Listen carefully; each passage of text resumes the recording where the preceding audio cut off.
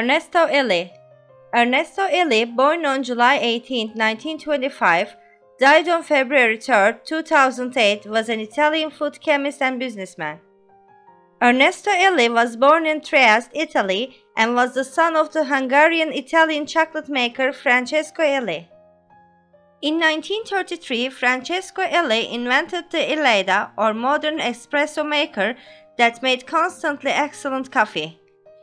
He also invented the pressurization method of preserving coffee. Ernesto Illy left to study chemistry at the University of Bologna in 1947, and he immediately joined the family's espresso company after his graduation in 1956. His passion for coffee led him to create the first ever laboratory for the scientific study of coffee at the Illy Company. In an interview near the end of his life, Illy stated that his greatest contribution to coffee was to apply scientific principles to its manufacture. His laboratory experiments resulted in a high-tech coffee manufacturing process which specialized in the production of espresso.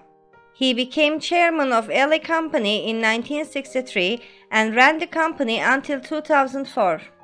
In 1974, the company invented the first ever coffee pod.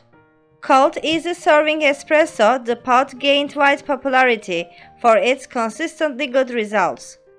In 1988, the Illy put in an exclusive patented computer system to scan every bean for quality and eliminate those that don't meet the company's standards.